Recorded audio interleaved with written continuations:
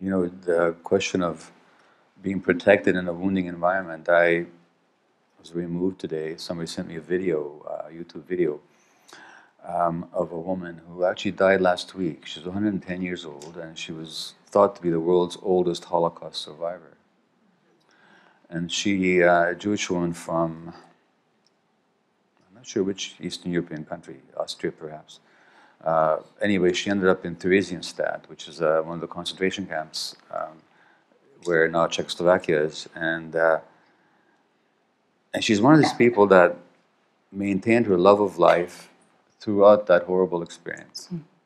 And she connected with music. She was a wonderful pianist. And she played Chopin. And so she played Chopin at the concentration camp, and when she wasn't playing it, she was thinking it. And she lived on her own till she was 110 years old and died quite unexpectedly at the age of 110. You know, no one saw it coming.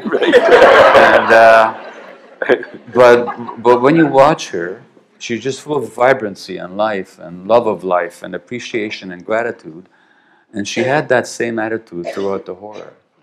Now, which is only to say, and my best guess is, that she was even given some God-given grace, some experience of divinity or reality at some point, or more likely, she had an amazing first 3 years of life. You know, she was thereafter, as you said, inoculated, even against that horror of that.